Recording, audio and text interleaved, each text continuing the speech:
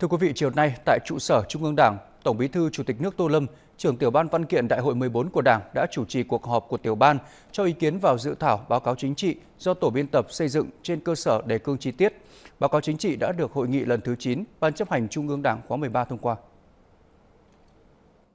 Để tiếp tục hoàn thiện dự thảo báo cáo chính trị, trình Bộ Chính trị xem xét cho ý kiến, hoàn thiện trình Hội nghị lần thứ 10 Ban chấp hành Trung ương Đảng khóa 13, đáp ứng yêu cầu cả về chất lượng và tiến độ. Tổng Bí thư, Chủ tịch nước Tô Lâm nhấn mạnh,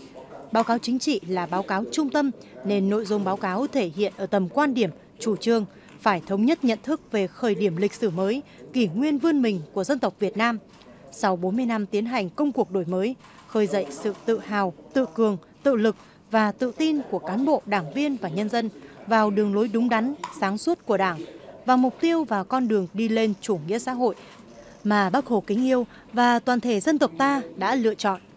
Tổng Bí thư Chủ tịch nước Tô Lâm lưu ý, công việc của Tiểu ban, Thường trực Tiểu ban Văn kiện cũng như Tổ biên tập Văn kiện sắp tới còn rất lớn. Thời gian đến Hội nghị lần thứ 10 Ban chấp hành Trung ương Đảng khóa 13 không còn nhiều, đòi hỏi phải có sự nỗ lực rất cao để tiếp tục hoàn thiện dự thảo báo cáo chính trị. Cần tiếp tục dành thời gian, tâm sức thỏa đáng, phối hợp, liên hệ chặt chẽ, thường xuyên với các tiểu ban, thường trực, tổ biên tập các tiểu ban khác để hoàn thành công việc cực kỳ quan trọng và nhiều ý nghĩa này với chất lượng cao nhất và đúng tiến độ.